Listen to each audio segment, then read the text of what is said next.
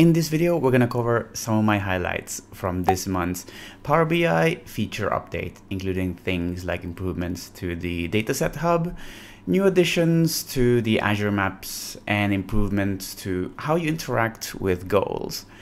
All of that and more. So without further ado, let's get started.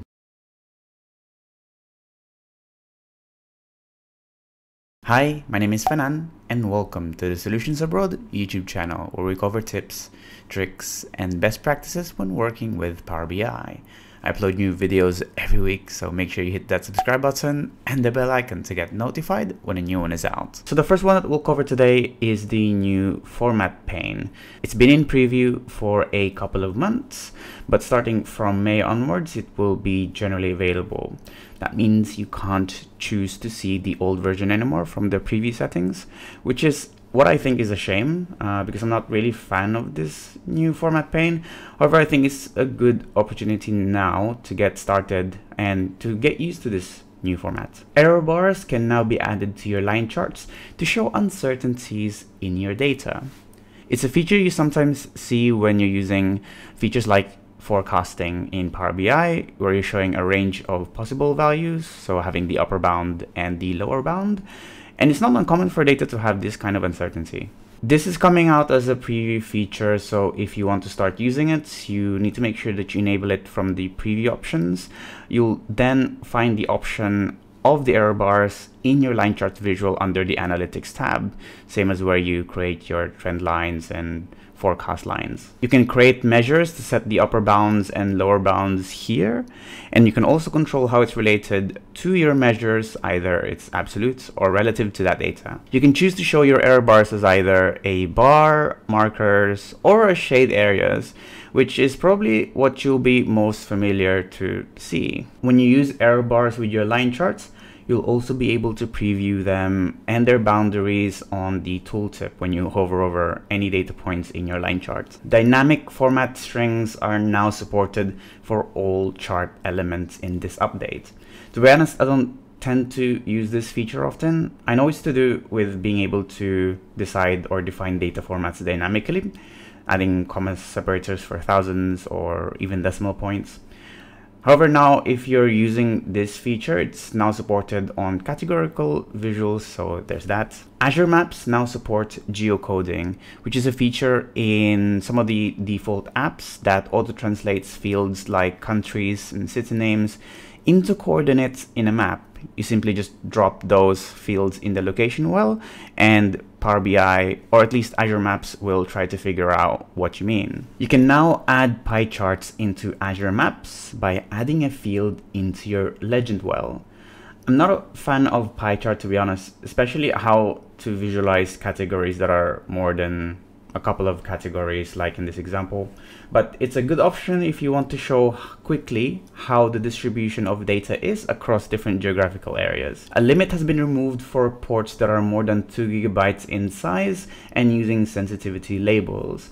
Apparently, any reports above this limit won't be able to save if it's using sensitivity labels, but now that has been removed.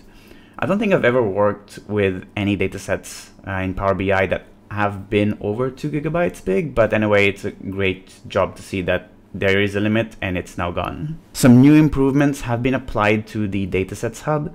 You now have tabs that organizes different datasets across your organization. You have the All, which lists out all the datasets that you have opened recently. The My Datasets tab includes all the datasets that you own or an owner of, and Trusted in Your Organization is a new one. It will show you all the datasets that are endorsed, certified, or promoted across your organization. You can now set custom statuses using Power BI goals.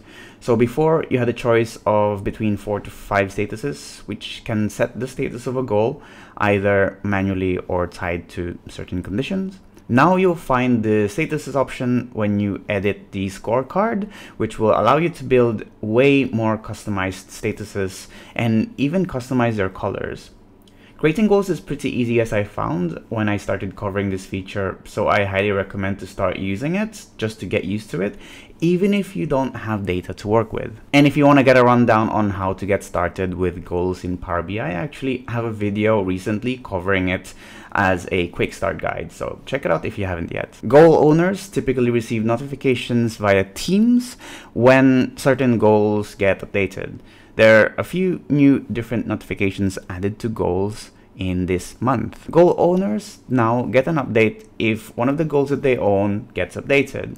So changing anything like the names, dates, adding or removing owners, or even changing statuses will notify the data owners of what's been done. Another notification that's been added notifies you when a check-in has been made in a goal. So this is when a value has been updated in your goal, either added in using the linked feature or using the check-in feature in goals. Another great addition in this month's feature updates is the ability to quickly visualize documentation libraries, similar to how you can do with SharePoint lists. If you use SharePoint sites or SharePoint Online in any capacity, like say SharePoint lists, you will have this ability to integrate or generate Power BI reports to visualize the makeup of that list. Now this feature is also available for document libraries, which is a lot more widely used than lists, I would say. And I recognize this feature as a great way to showcase Power BI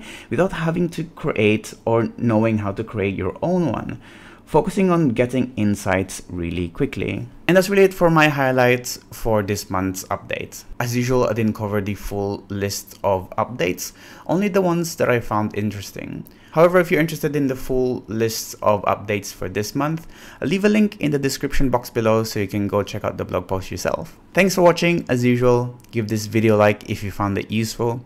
Give it a dislike if you didn't, so I know to do better for next time. Ask your questions in the comment section box below so I can help you and you can help others. If you really like this video, we have a Patreon page where you can support the channel and get exclusive perks like early access, demo files, and credits at the end of these videos. Thanks again for watching and see you in the next one. Bye bye.